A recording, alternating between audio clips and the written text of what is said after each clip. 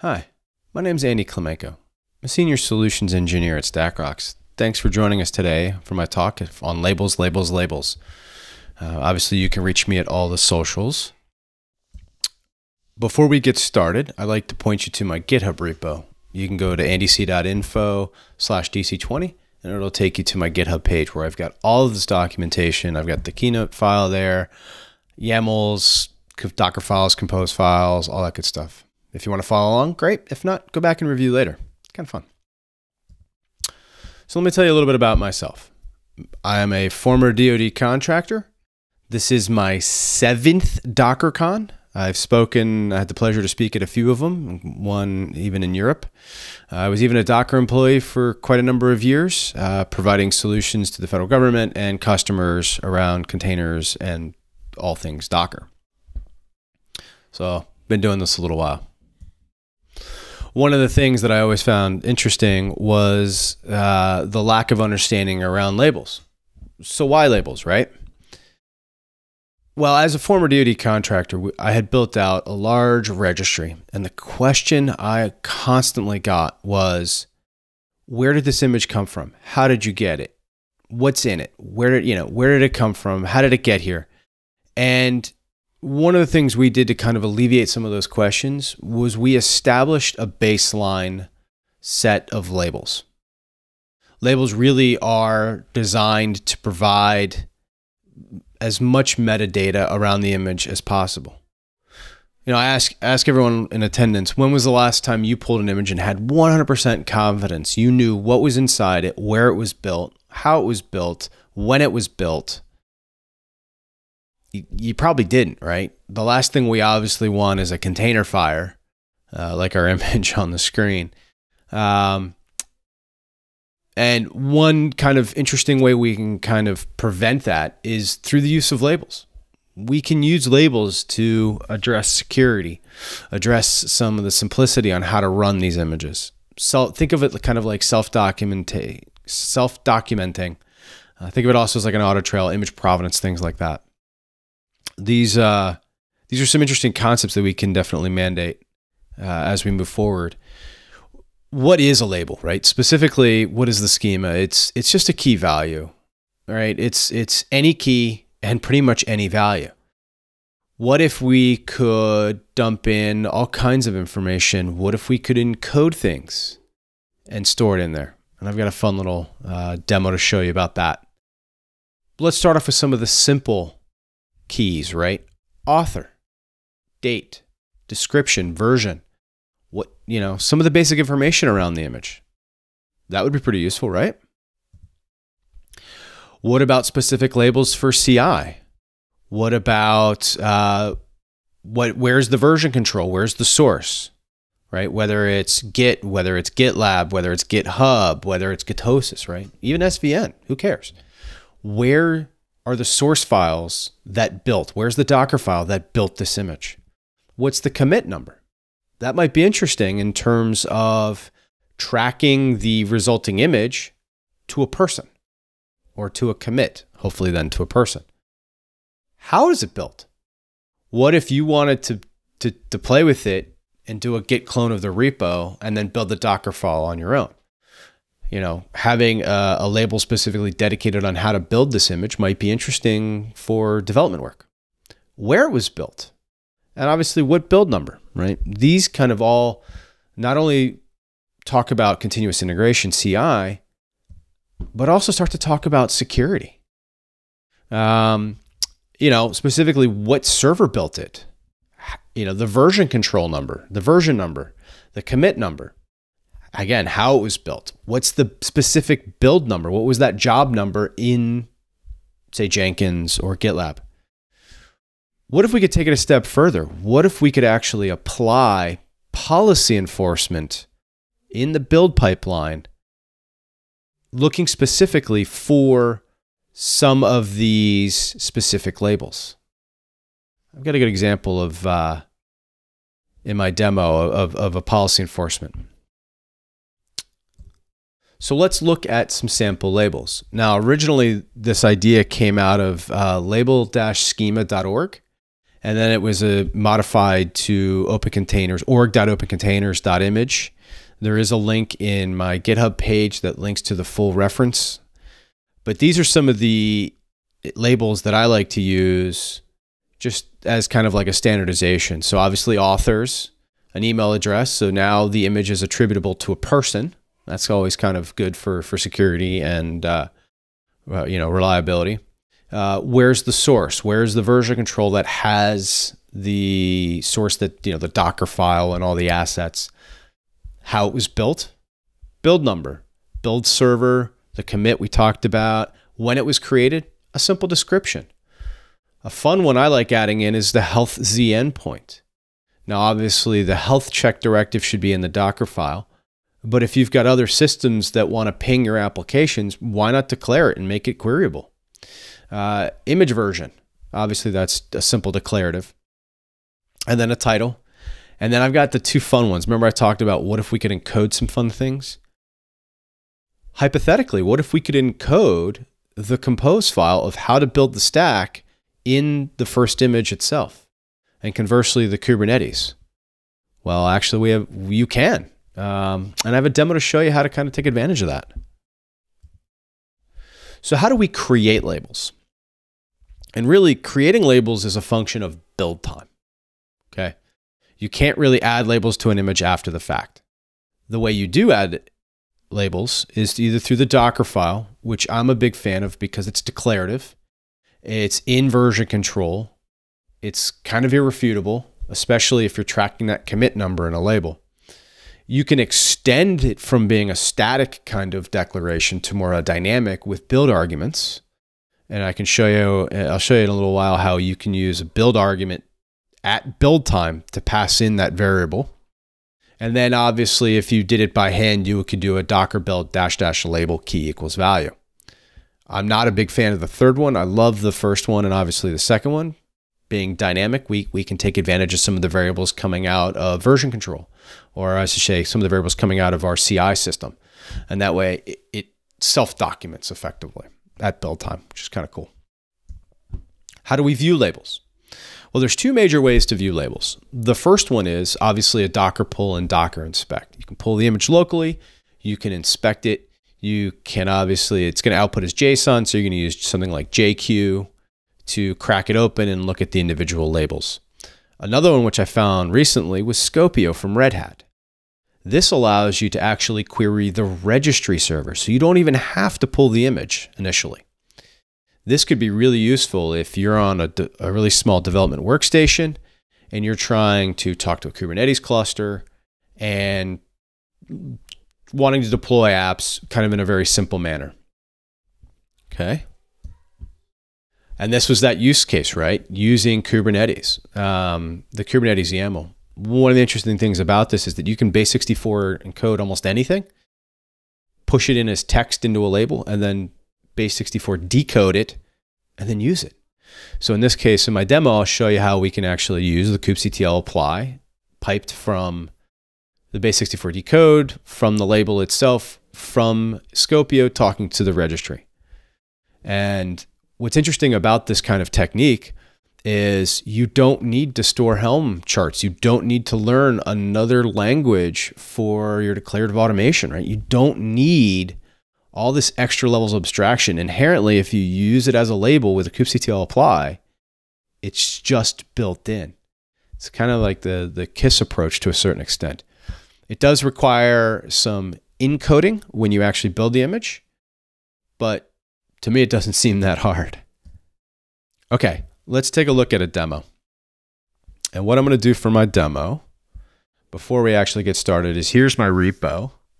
Here's, let me actually go to the actual full repo. So here's the repo, right? And I've got my Jenkins pipeline because I'm using Jenkins for this demo. And in my demo Flask, I've got the Docker file, I've got my compose and my Kubernetes YAML. So let's take a look at the Docker file, right? So it's a simple Alpine image. The arg statements are the build time arguments that are passed in. Label, so again, I'm using the org.opencontainers.image.blank for most of them. There's a typo there. Let's see if you can find it. I'll show you it later. my source, build date, build number, commit. Build number and git commit are derived from the Jenkins itself, which is nice. I can just take advantage of existing URLs. I don't have to create anything crazy. And again, I've got my actual Docker build command. Now this is just a label on how to build it. And then here's my simple Python, APK upgrade, remove the package manager, kind of some security stuff, health check, and Python 3. Okay. Let's take a look at the Jenkins pipeline real quick. So here is my Jenkins pipeline, and I have four stages. I have build. And here in build, what I do is I actually do the git clone, and then I do my Docker build. From there, I actually tell the Jenkins StackRox plugin, so that's what I'm using for my security scanning, to go ahead and scan. Basically, I'm staging it to scan the image. I'm pushing it to Hub, okay, where I can see basically I'm pushing the image up to Hub such that my StackRox security scanner can go ahead and scan the image. I'm kicking off the scan itself. And then if everything's successful, I'm pushing it to prod. Now what I'm doing is I'm just using the same image with two tags, pre-prod and prod. This is not exactly ideal. In your environment, you probably want to use separate registries, a non-prod and a production registry. But for demonstrational purposes, I think this is okay. So let's go over to my Jenkins. And I've got a deliberate failure. And I'll show you why. There's a reason for that. And let's go down. Let's look at so I have a StackRox report. Let's look at my report. And it says image required image label, alert, right? Request that the maintainer add the required label to the image. So we're missing a label. Okay. One of the things we can do is let's flip over and let's look at Scopio. Right. And what I'm going to do this the easy way. So instead of looking at org zdocker open containers.image.authors. Okay, see where it says build signature? That was the typo. We didn't actually pass in. So if we go back to our repo, we didn't pass in the build time argument. We just passed in the word. So let's fix that real quick. Let's vim the Docker file. Let's go ahead and put our $sign in there. First day with the fingers, you gotta love it. And let's go ahead and commit that. Okay, so now that that's committed, we can go back to Jenkins and we can actually do another build. And there's number 12. And as you can see, I've been playing with this for a little bit today. And while that's running, come on, we can go ahead and look at the console output. Okay, so there's our image. And again, look at all the build arguments that we're passing into the build statement.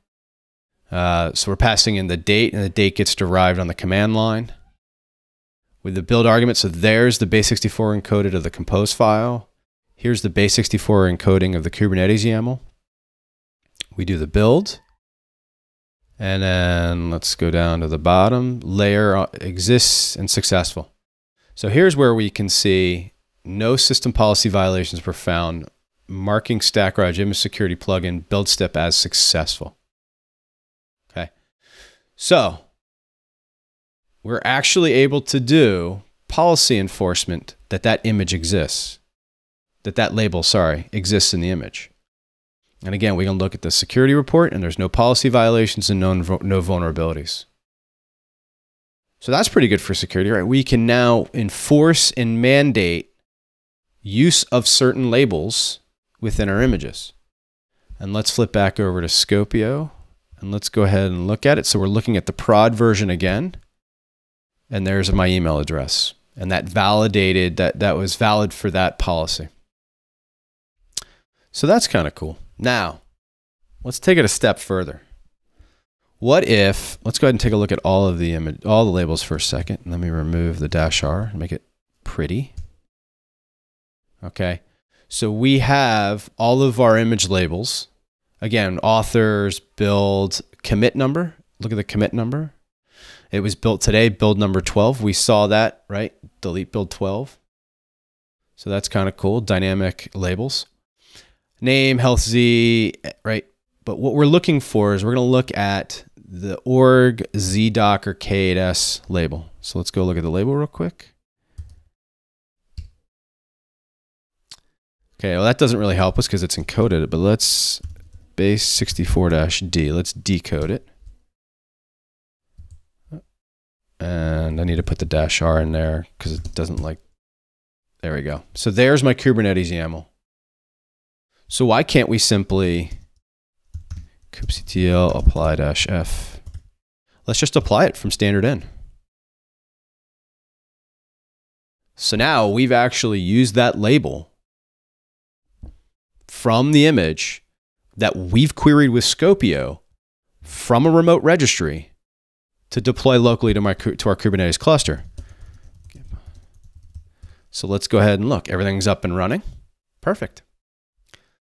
So what does that look like, right? So luckily, I'm using traffic for ingress because I love it. And I've got an object in my Kubernetes YAML called flask.docker.life. So that's my ingress object for traffic. I can go to flask.docker.life and I can hit refresh. Obviously, I'm not a very good web designer because the background image and the text. We can go ahead and refresh it a couple times. We've got Redis storing a hit counter. We can see that our server name is round robining. Okay. That's kind of cool.